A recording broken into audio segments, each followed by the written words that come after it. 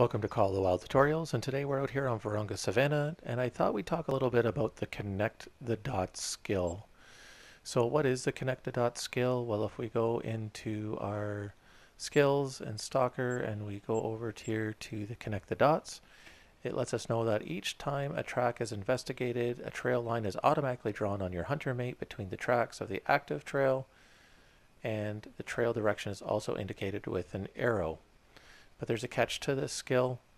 If you investigate non-consecutive tracks, it basically shows them as a dotted line, and if you wanted to fill them in, you have to go and find the tracks in between in order to have that straight line drawn.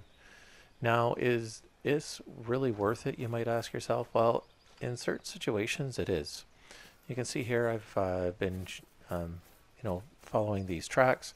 So I'm just going to show you every time that you lay a track or you go and you investigate a track, it is going to give you that little, not only the directional arrow on the ground, but it helps you connect it to see which way the animal is traveling. Now this is specifically or really helpful in an area where the animal is kind of looping around and circling and double backing on itself. We can see here I just added that track and it's showing me the direction that the animal is going. Now, once again, if we skip over this track and we move on to the next one, you're going to see that the next track is going to appear as a dotted line, just because we didn't get the consecutive or the tracks in consecutive order. Now, not only does this show up on your hunter mate, but if you go to your map, you will see that it also shows you the direction of travel that the animal took. So this is kind of handy, like I said. Maybe the animal's gone and double backed on you and you're not sure whether you're following the right tracks.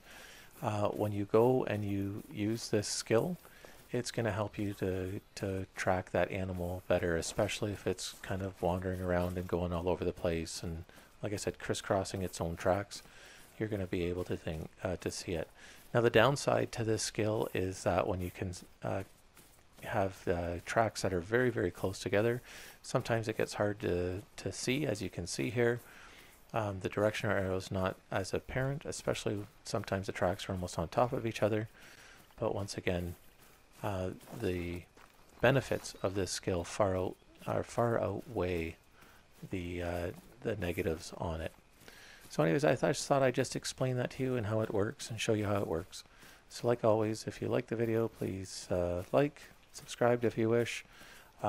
Leave a comment down below. But if you've got a question, you'd like to see a video on something, please leave the question below and we'll be happy to answer it for you.